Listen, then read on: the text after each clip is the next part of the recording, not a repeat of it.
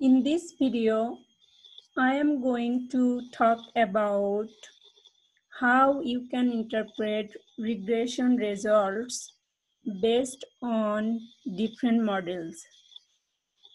Before I start, you should know what is regression analysis.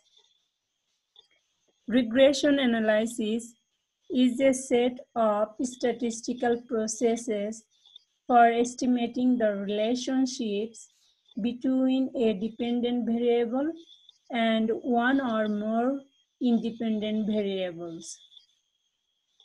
Let's say y is a dependent variable and x is a independent variable, and both are continuous variables, and d is a dummy variable. In the first model, if you want to regress y on x, then you need to interpret your results like that. A 1 unit change in x leads to a beta unit change in y. In the second model, if you want to regress natural log of y on the natural log of x, then you need to interpret your coefficient like that. 1 unit 1% change in x leads to a beta percent change in y.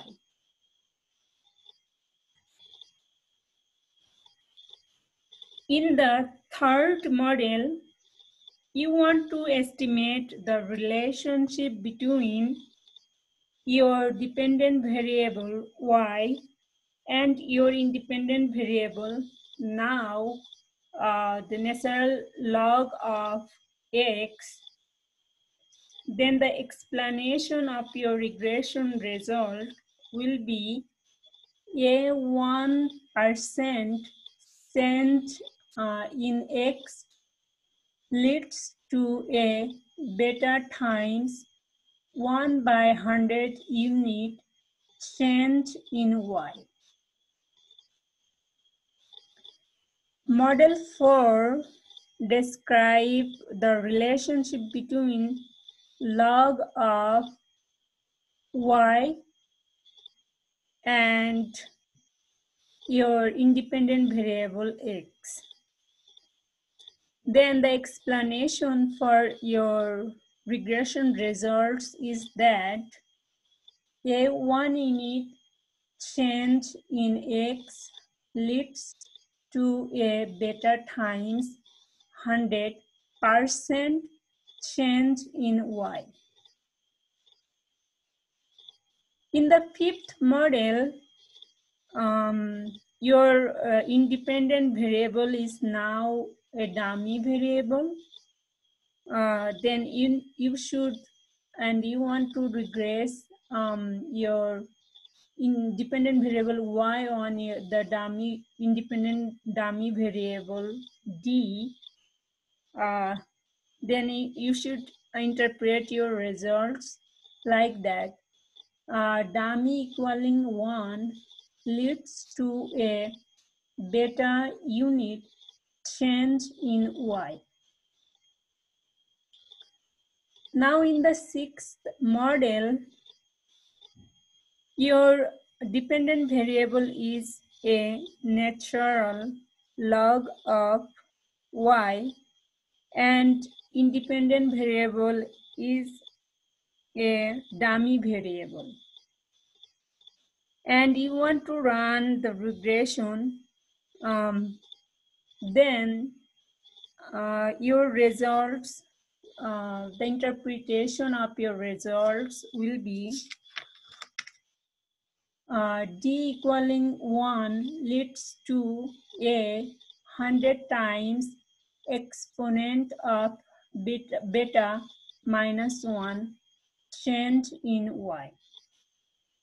In the last model, now your dependent variable is a dummy variable, and you want to regress the dummy variable on the independent variable x, then the interpretation of your results will be a 1 unit change in x leads to a beta times 100 change in the probability of um, uh, that the dummy equal 1. I think this video might help you guys to understand how you can interpret your coefficient or your regression results after run a regression.